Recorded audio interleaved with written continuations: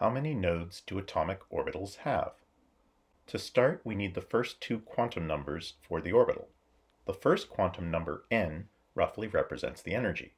Its value is in the name of the orbital. For example, a 5D orbital has n equals 5. The second quantum number is angular momentum, L. Its values are given by a code.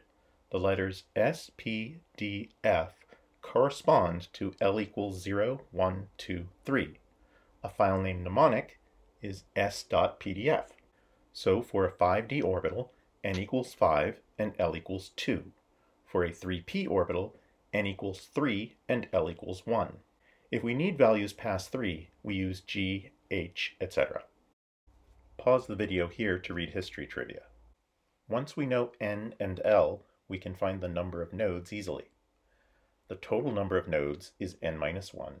The number of angular nodes is L, and the rest of them have to be radial nodes, so n minus 1 minus L.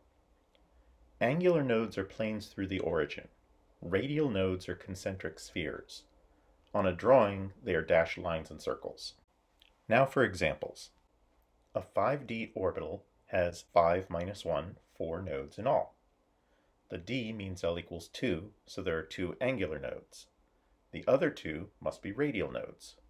A 2s orbital has n equals 2, so 1 node in all.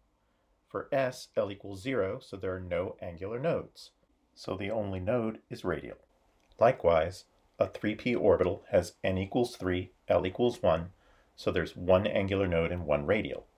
A 6g orbital has n equals 6, L equals 4, so 4 angular nodes, 5 in all, 1 radial node.